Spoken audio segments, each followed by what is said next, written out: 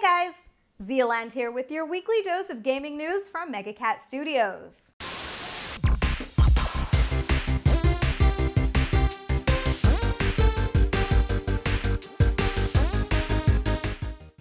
Some of the largest gaming companies are coming together to use video games to help stop climate change. The Playing for the Planet Alliance was founded in 2019 and is committed to helping save the environment with goals like reducing CO2 emissions, planting new trees, and device recycling. According to an article by Business Insider, quote, Sony PlayStation partnered with the UN Environment Program to create an immersive virtual reality experience to raise awareness of climate issues and promote an environmentally friendly lifestyle, end quote. We think that is such a cool idea, and we'd take a walk in a virtual reality environment any day.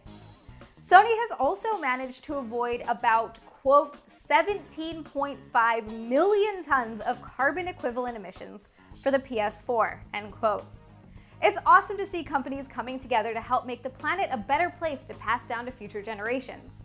And we have to say, we're pretty proud to be gamers. What do you think of some of the initiatives from the Playing for the Planet Alliance? Let us know in the comments, and be sure to check back here for more weekly gaming news.